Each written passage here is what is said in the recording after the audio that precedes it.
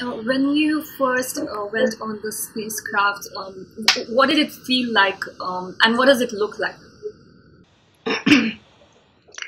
Okay, well, I have very early memories as a child of going on a craft and being taught to do things with my mind.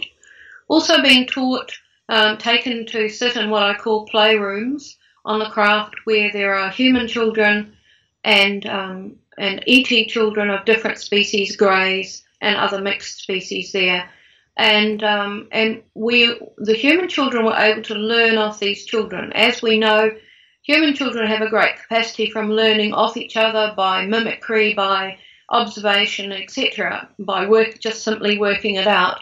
And so this situation was created so that children could acquire some of the skills that these ET children have in terms of being able to levitate things on a craft, being able to create holograms and images in the air, etc. Now, I wish I could do that down here, but I can't, because when you go on the craft, there's a totally different environment. You become tapped into what I describe as an organic system or an organic brain or a big mind. And this helps to raise your energy field, helps to raise your awareness, and creates a situation where you're able to take part in these things using your consciousness at a higher level to what we use on the planet. So some of my early memories were of doing that kind of activity.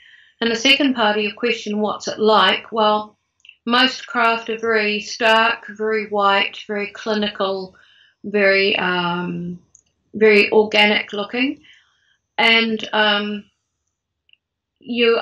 everything on a craft is compartmentalized. So when you're taken on to take part in an activity, you're usually restricted to just a certain area of the craft and to that activity. However, at times you are allowed some free rein. But when you're taking thousands, if not millions of people on board craft every year, they have to run to a timetable and they have to restrict activity to a certain extent.